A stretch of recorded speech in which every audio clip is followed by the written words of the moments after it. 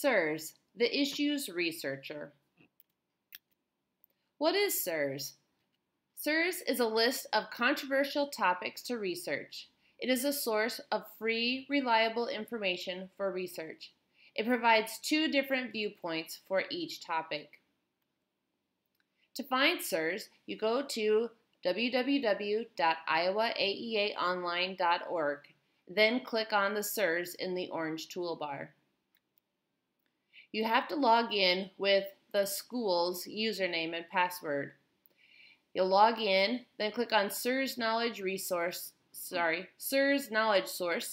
and then put the login information in again.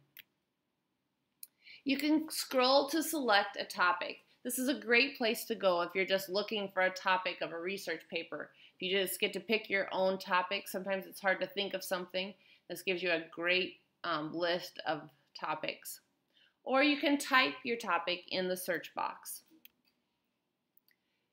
It will give you an essential question. So I typed in hunting. The essential question for hunting is, should trophy hunting be banned? So there's a little summary of the pros and cons of trophy hunting. It gives you some critical thinking questions, some ideas to question. It will give you a timeline of the topic and also a research guide, something that you could print out and organize your thoughts and information for your project. It will give you two viewpoints, each with 3 articles.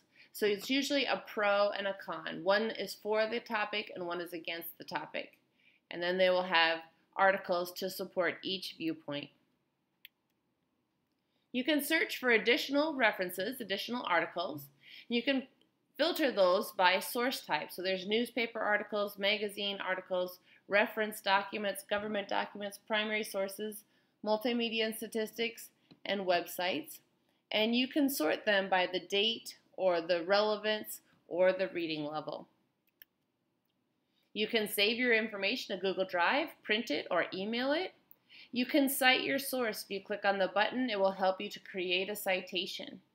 You can also find similar topics by clicking on See Related Subjects to see if there's something similar to what you're researching.